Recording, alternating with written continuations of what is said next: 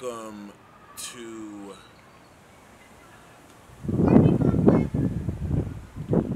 welcome one and all. This is the Peace Dealer, and this is another special topics video, this time specifically tailored for the Pluto in Virgo generation. Ah, a lot could be said about Pluto Virgo. Pluto Virgo, I believe, is roughly from the late 50s to the early 70s. So we're talking maybe like 58 to 71.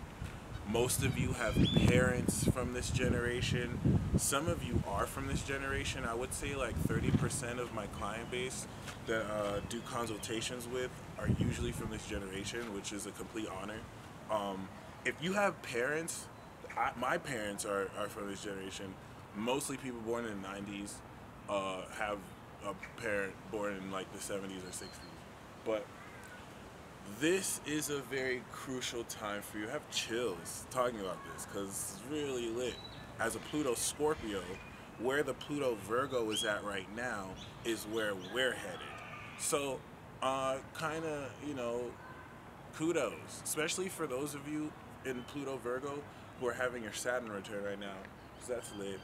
But this video is really more so geared towards allowing you to accept this final stage in your life.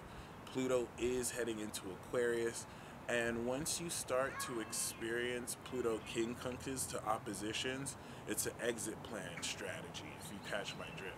So the reason why I call this video the reality hackers is because the whole concept of having Pluto in Virgo, such a pivotal generation once again. It was this Pluto generation that helped herald, and it's not like Pluto transiting that sign is what made it happen, but documenting that as, civil rights changes occurred in America and you started to see a greater advancement of how people in their respective political fields and countries started to radically establish to lead way into the 70s and 80s or whatever. I really just wanted to highlight, civil rights and all the other crazy stuff that was occurring around them, like certain civil wars that were going on in other countries as well. This has everything to do with the total transformation and change of reality as was known. The whole concept of having glitches in the matrix and really taking faith and spirituality and going at complete heads and sparking seeds of war. The 60s brought radicalization too when it came to charismatic movements, especially in Christianity. So it's not enough to just talk about Pluto being in Virgo.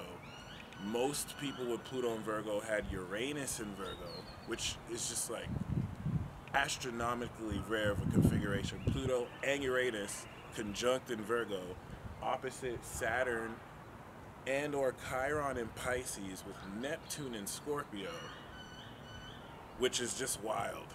But regardless, you're talking about a generation of individuals who are insanely psychic.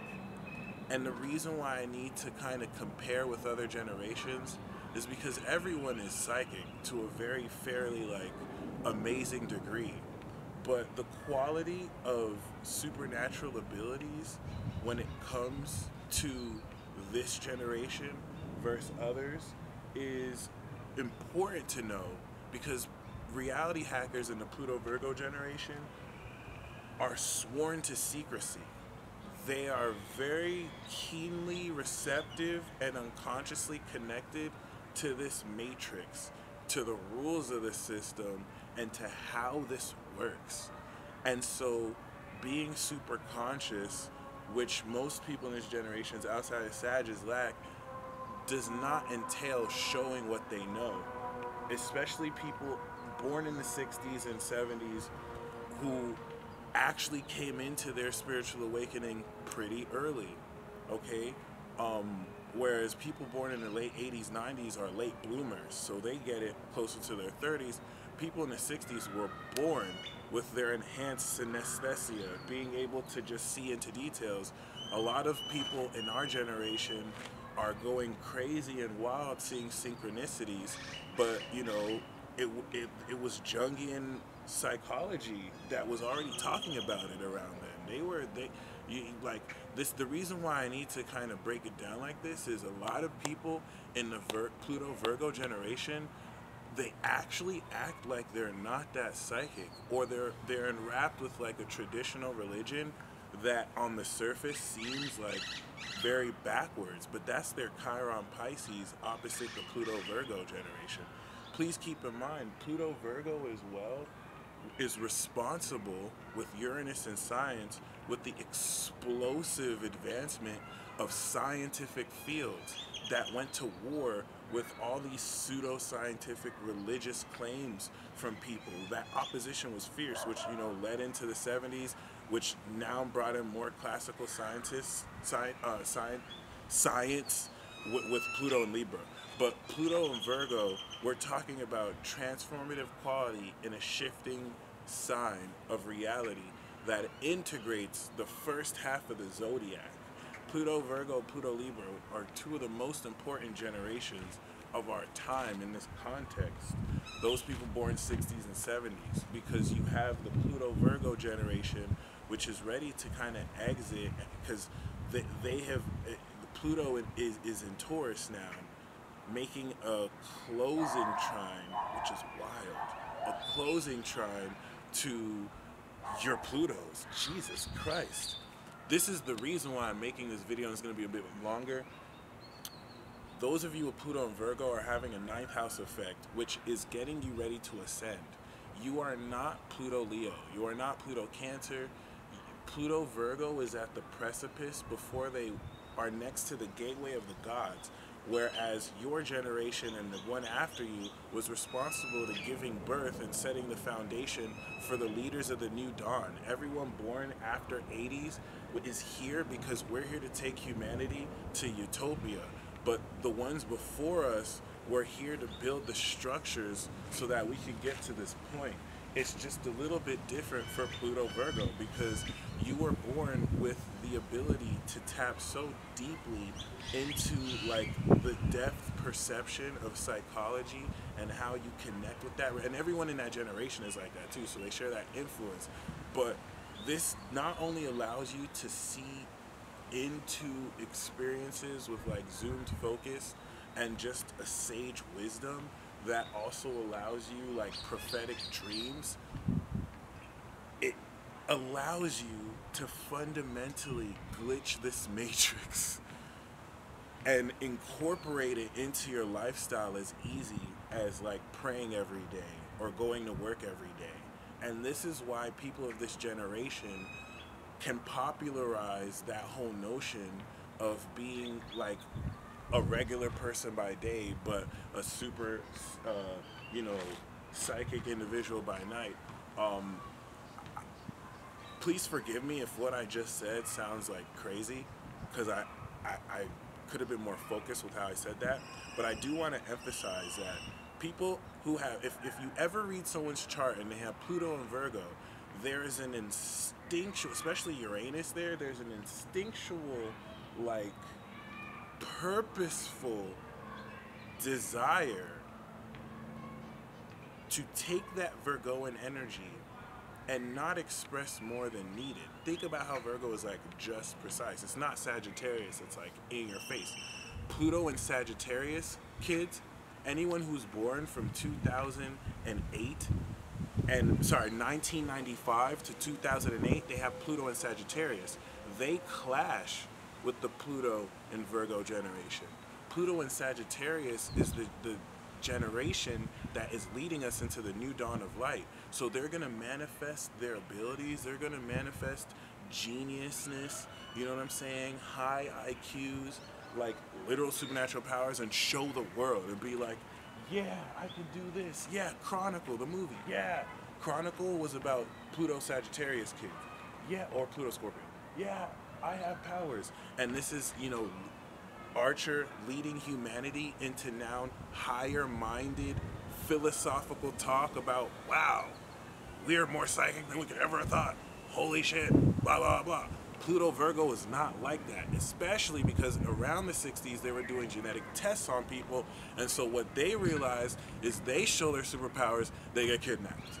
They get thrown in mental hospitals. They get lobotomized. Like it was a whole different playing field. And even if there wasn't any consequences, they're going to be literally opposite Sag, squaring it, and be like, nah, we're not gonna let you know we have superpowers. And that was the whole culture too. People could know other people had ability to manipulate life force, but it was all inferred. And this is a lot about how people from that generation interact with the younger generation, and it goes right under their nose or over their head.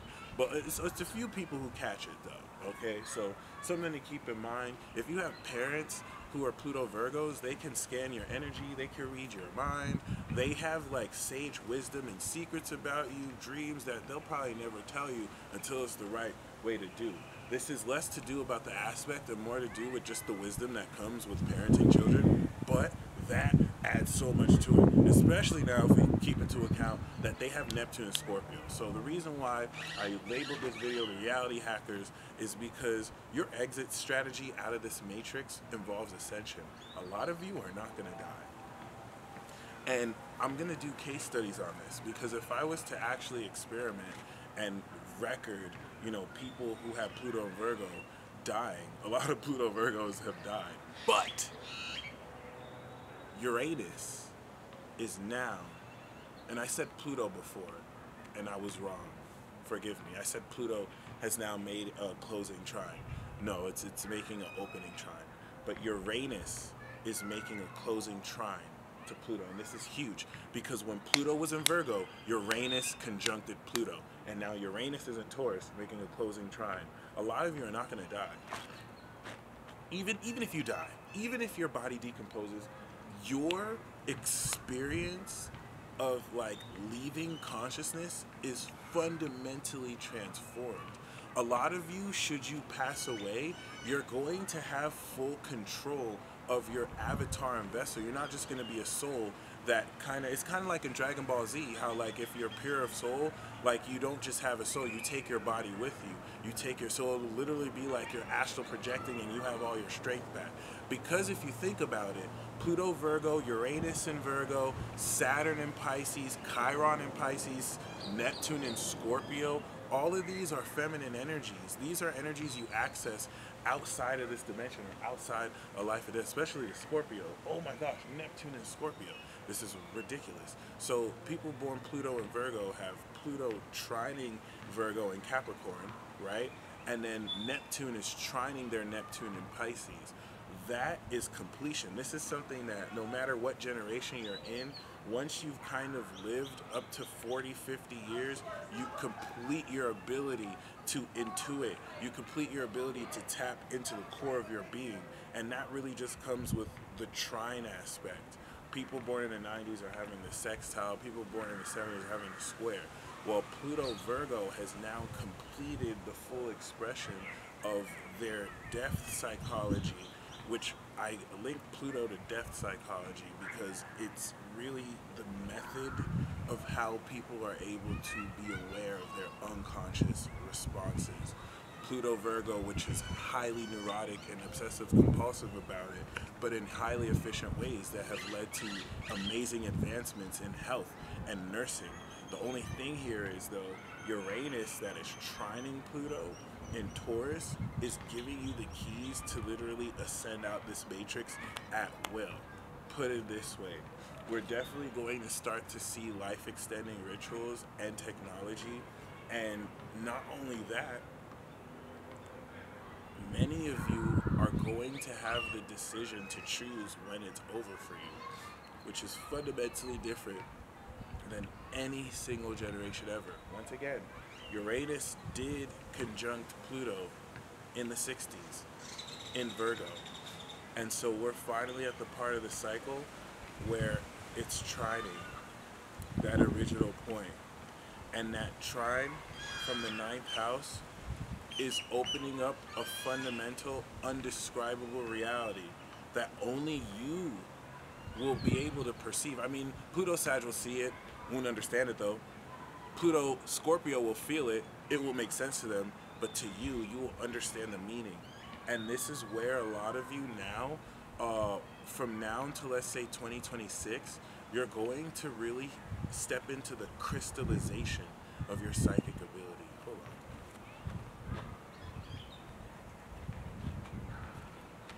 And not only the crystallization of your psychic ability, but really, really also retaining your youth and feeling like you're living a whole nother life.